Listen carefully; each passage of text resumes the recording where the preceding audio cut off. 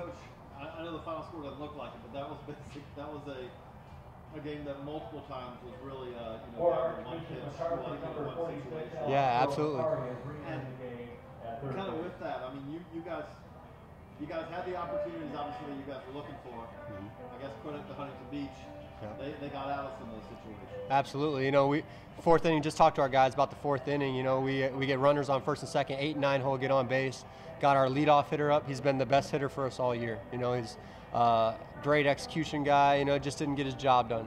You know, we roll over one and a fly out, and I thought that changed the momentum of the game, honestly. You know. Yeah, I mean, you was 1, 2, 3 with no one out, 2 men on. Yes. A 2-run game. Yep. What you're asking for. You dialed it up. Absolutely. Yeah, you know, we and Jake Merritt has done it all year for us. You know, and this time he just didn't get it done. And that's part of baseball, though. You know.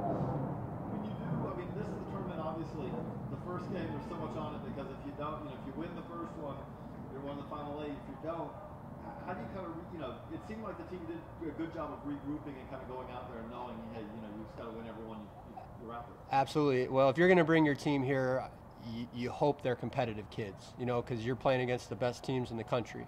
And all that is I don't care who you're playing or what it's for. You line it up and you play the game. You know, it's a competitive game, and whether you're playing to stay in it or you're just playing another game, it's competition, and you want kids that thrive in that moment.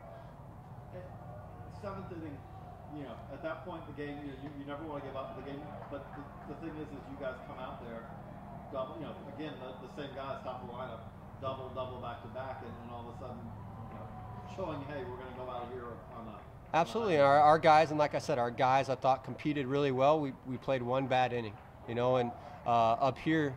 You play one bad inning, you make one big mistake, and everything gets magnified, because everybody's so good out here. And our guys are learning, and this is our first time out here. It's our first experience out here, and I think it's going to really help us in the future back home in Florida. It's got to be a great situation for the kids to basically be in an environment like this. Yeah, we talked about it and said, hey, we're going to go and play 4 playoff games before we get into the playoffs, and every team is going to be really competitive. Every team's going to have a good offensive group, and that's exactly what's happened through the first 2 games.